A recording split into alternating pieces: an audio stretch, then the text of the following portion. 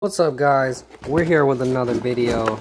Not that we do many videos here, but anyways, this is a Sharper Image deep tissue massage gun. I really like this gun. It's got a bunch of attachments and stuff, but recently it stopped working. Nothing. I don't know what happened. Not sure why it stopped. But if you have this massage gun, you'll know it's from Sharper Image, I think. Anyway, yeah, Sharper Image. I don't think you can get this thing repaired because they went bankrupt. I don't know, you might be able to. Good luck. But I did some looking and stuff, and I found a couple of tricks. So when I turn mine on, don't pay any attention to that. Not yet. Before I turned mine on, and nothing would happen. So I figured we'd do some looking, and I found out that it's probably the capacitor on the microchip.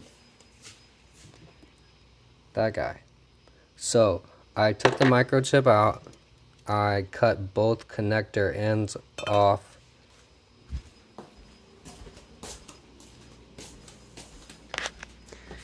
And this is what we got on the inside. So I did some checks, black to black, red to red, red to black, black to yellow, green to blue, all that stuff. What you need to do is reconnect your two reds and your two blacks. Disregard the yellow and the green. I couldn't get them to do anything in effect with the action of the motor. Once you have your reds and blacks reconnected, pull your blue wire into your grounded blacks. And it's not going to be a perfect deep tissue massage gun, but if you put it back together this way, and if you're having the same issue I am, then you can wire it straight to the wall.